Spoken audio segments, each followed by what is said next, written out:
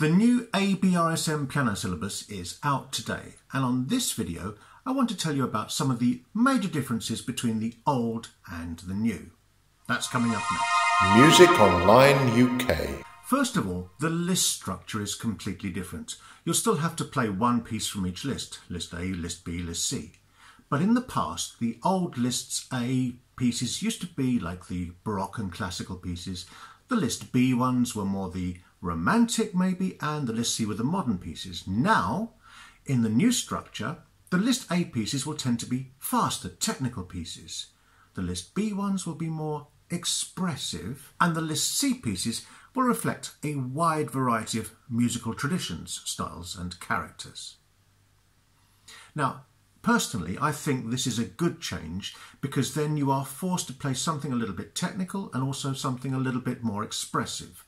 Whereas in the past you could have got away with playing all three slow pieces. So that's a plus, I think, in my opinion. Next, there is a new duet option for all the grades from initial up to grade 3. Again, another good plan because it encourages players to learn a sense of timing and playing with other people, a good thing for a musician. Now, the major difference between this syllabus and the old syllabus is in the scales. That's dramatically changed, and there's been a lot less scales required, especially at the higher grades.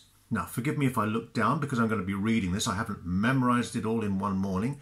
So I'm going to be reading to you some of the major differences. I'm not going to list every scale for every grade, but some of the major differences that have appeared in each grade. There is a link at the bottom of this video where you can actually see the exact lists. But for now, I'm just going to mention some of the differences. So, in grade 1, the main differences are that the broken chords have disappeared completely, and I don't think that's a bad thing. I always found teaching broken chords to very young students quite problematic, and I don't think there was much benefit from that. Instead, they now have a 1-octave arpeggio, which I think for young players is a lot more useful. There is also a 1-octave hands together scale of C major.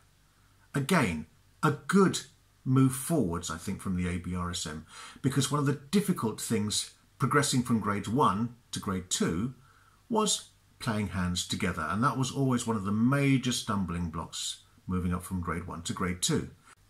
Also, the scale of D major with 2 sharps has disappeared from grade 1. In grade 2, also, there are no broken chords again, and some of the easier scales, not all of them, but some of the easier scales are hands together.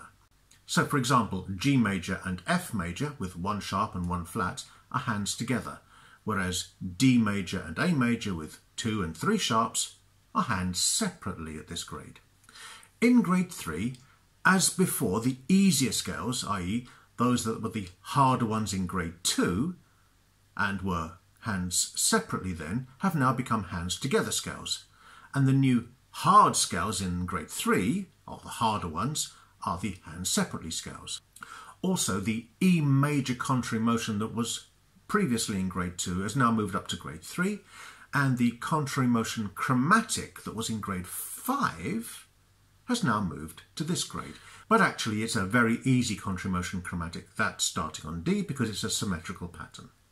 In grade 4, the principle of the harder separate hand scales from the previous grade becoming the easier hands together scales in this grade, it continues, but also now extends to the arpeggios. One major difference is that the D flat major that used to be in grade 4 has now been replaced with F sharp major, a grade earlier than the old syllabus. In grade 5, you no longer need to prepare a complete cycle of fifths, major and minor. There are only 5 majors and 5 minors. Staccato scales are introduced a grade earlier than currently, and there is also a diminished 7th scale, again something introduced in an earlier grade than in the current syllabus. All scales in grade 5 are now just 2 octaves, not 3 as currently. In grade 6, the main difference is that all similar motion scales, that is major, minor and even chromatics, could be legato or staccato.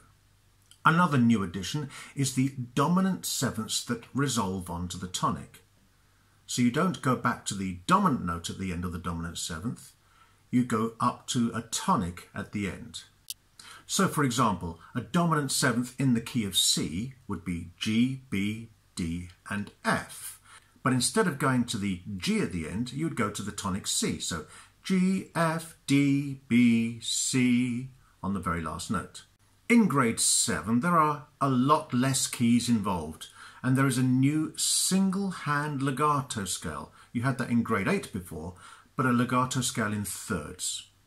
All arpeggios are now first inversion only. Previously it was root position and first inversion.